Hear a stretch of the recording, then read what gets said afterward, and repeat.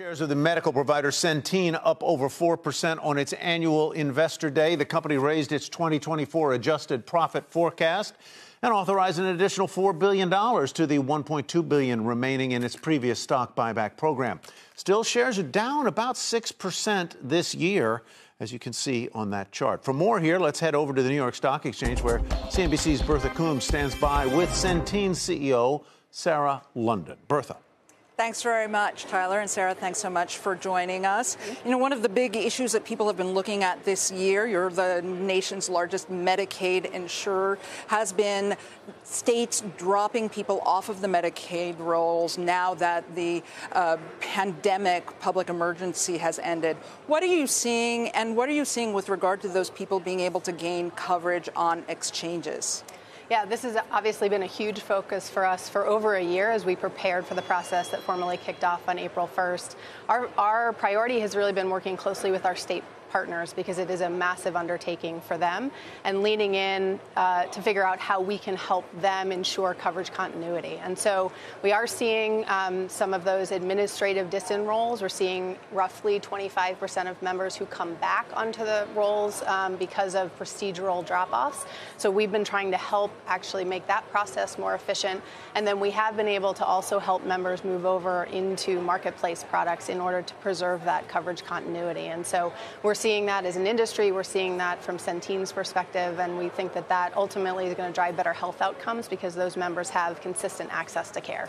One of the things you told investors today was that you see yourself as a platform of growth when it comes to government-sponsored health care. You already stand high on the hill when it comes to Medicaid, high on the hill when it comes to the exchanges. You have 1 million members, and you're really trying to climb that hill when it comes to Medicare.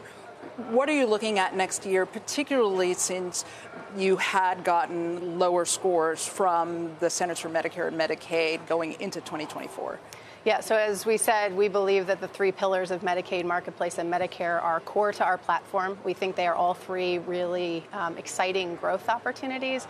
And our focus in Medicare has actually been pivoting to a historic focus on serving that low-income, complex senior population that's consistent with the sociodemographic population we serve in our other two lines of business, which allows us to leverage the local core capabilities that we have there into serving this more fragile, complex, dual-eligible population. I don't notice you, though, advertising like some of your larger competitors as much. Well, so reaching those populations is a little bit different. We're definitely advertising. We're finding the right channels to meet those members. Those members also typically purchase through brokers, actually through mail order. There are different ways to reach the dual eligible members. So we've been really refining our distribution strategy against that target population. And the big switch you're making next year involves your pharmacy benefit contract. Mm-hmm. You have switched from CVS Caremark to Cigna's Evernorth, formerly Express Scripts. How is that going, and what are you going to gain from that switch?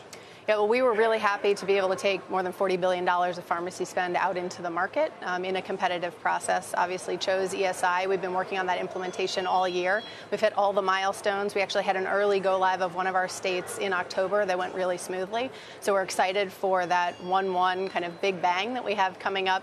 And for us, some of it was a fundamentally different cost structure that we could acquire to the benefit of our customers, our state customers, and obviously our federal partners, but also the level of transparency that we know that our customers demand, and seeing through contracts and understanding what the pricing strategies are. That's been an important thing for us because of the role we play in government-sponsored healthcare.